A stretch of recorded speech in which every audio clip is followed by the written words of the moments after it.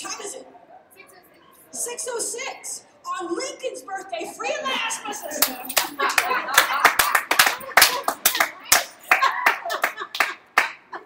Guess what? You don't have to do that anymore. You did that enough. Okay, you showed your allegiance to the bullshit that was enslaving you, and now you're free. And you're free. It's 2014. Break the chains, sister. Go for a walk. Cross the Mason-Dixon line. You don't have to work for that man no more. Okay? And something better is definitely going to come in there. Anybody else? Now that we're free. Oh my God, I'm terrified. Stacy. Hey. I don't want to keep focused on you, but what happened to me though was my computer, and I was the same way. And everything I wrote for about 3 to 5 years was gone. But what it ended up meaning for me is that I began to take my work seriously in a way that I hadn't. Like I used to dabble with the idea of being a playwright and being a storyteller, and it was cute, and I was the only one among my friends that did it. But I didn't realize how bad it would hurt when all of my ideas were gone. So it's like, feel it, but then just jump. Like, and you seem to have already done that. Like, you've already jumped into your, whatever that game plan is and however that pans out for you. I literally can't remember but maybe one thing that I lost out of all those stories. It was 3 to 5 years of writing. Gone. And there's only one story out of all of those. And that one story I still have, but otherwise, I had to rewrite. And it was in another dialect. So I had to start from scratch. Because I was so, the story meant a lot to me.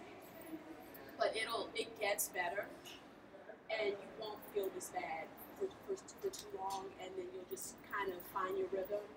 But it'll kick your ass, and it'll make you really commit to this thing. Because the thing is, if you really want it, this situation can be a really good turning point for you, because it was for me. Oh yeah, absolutely. Top building community. People from Detroit. Questions? Oh, yeah, Lynn. Did you say you just had this one copy and it was handwritten? No.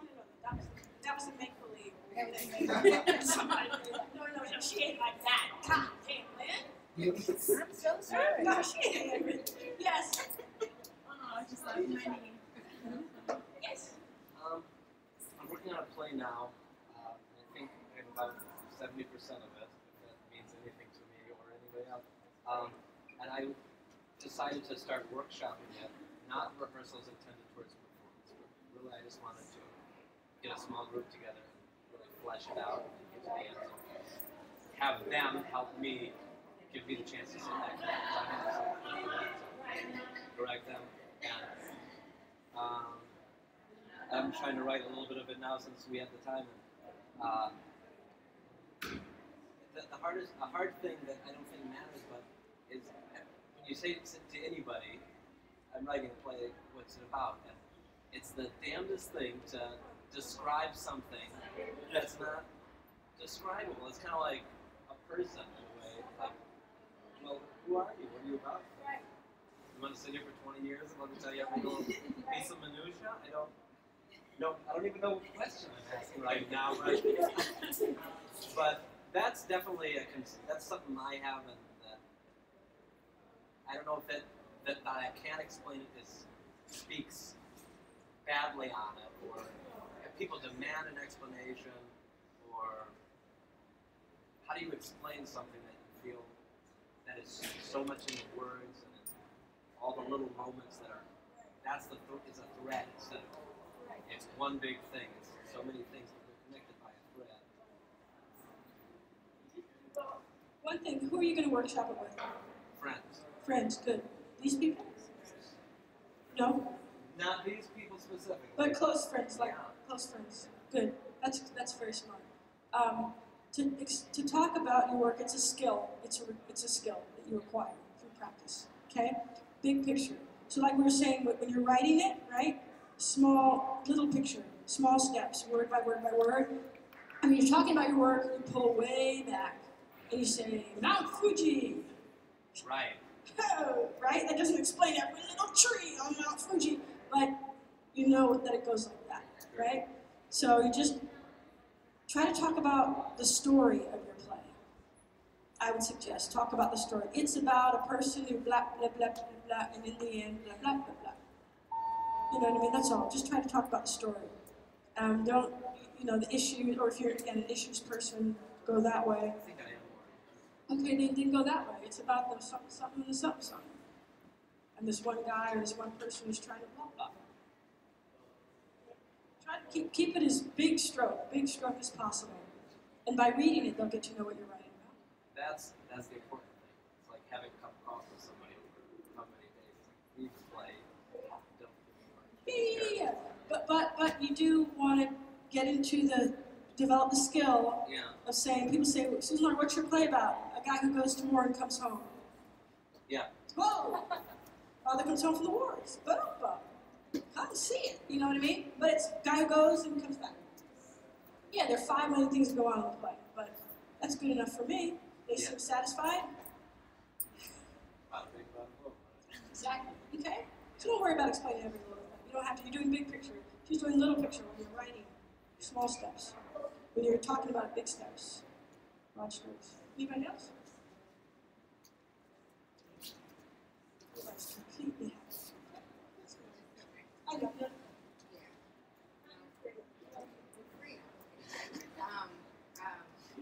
What are your thoughts on playwright actors who want to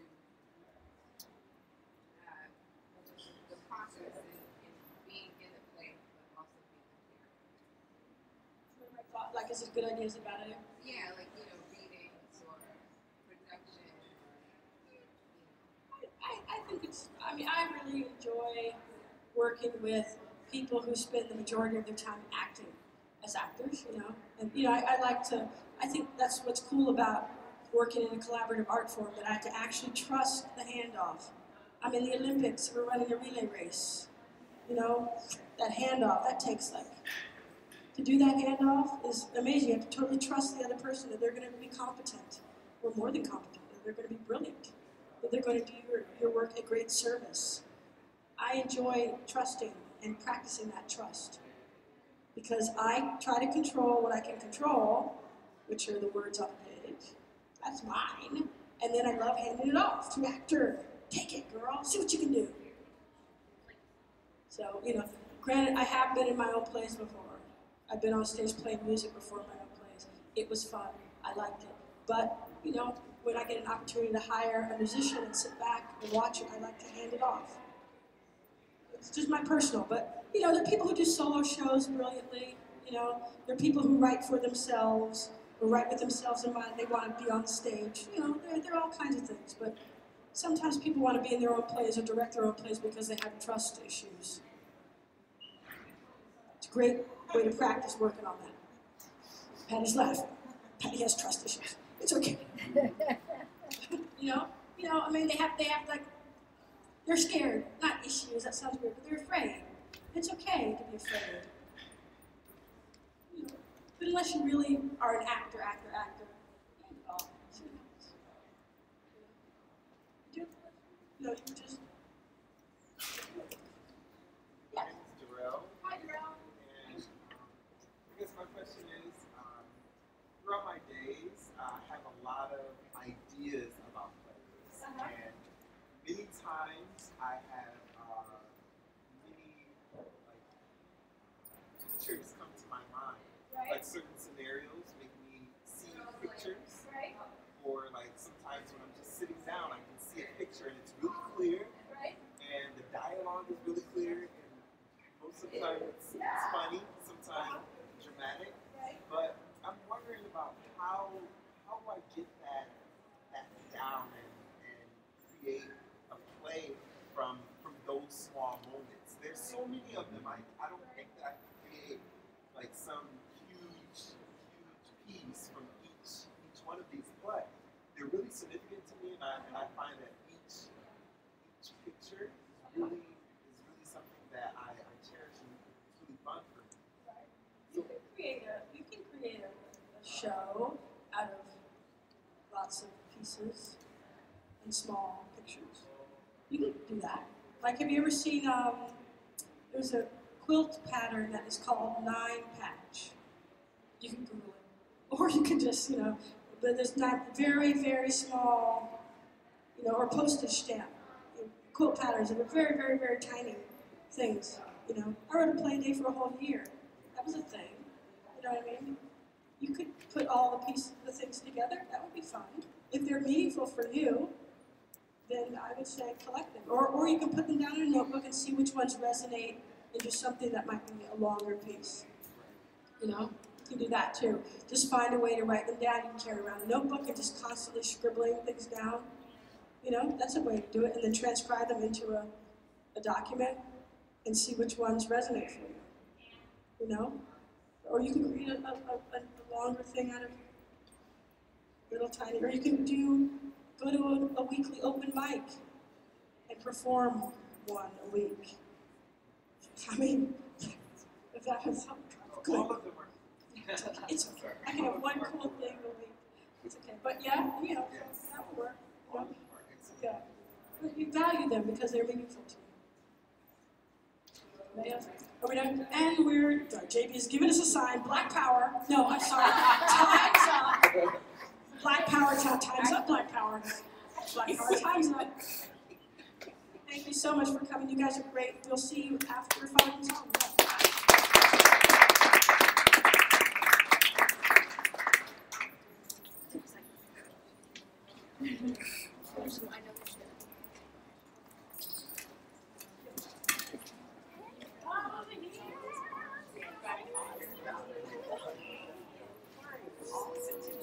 Did you get my I did.